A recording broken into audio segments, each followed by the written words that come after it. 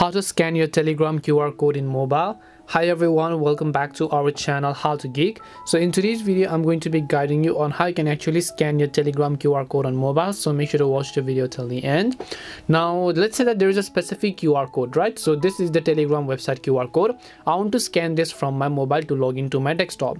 So to do that, all you have to do is just open the Telegram app on your mobile phone. Then as you can see, once you open the Telegram app, you just need to click on the three lines icon from the top left hand side of the screen. Then here you'll find the option called settings. Just go to the one that's the settings.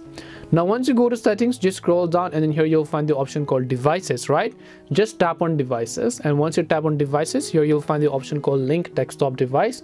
Just tap on link desktop device, and then over here just turn on a camera access and then make sure to place it over here. Once you place it, it's going to get scanned and then you're going to be logged in automatically, as you can see.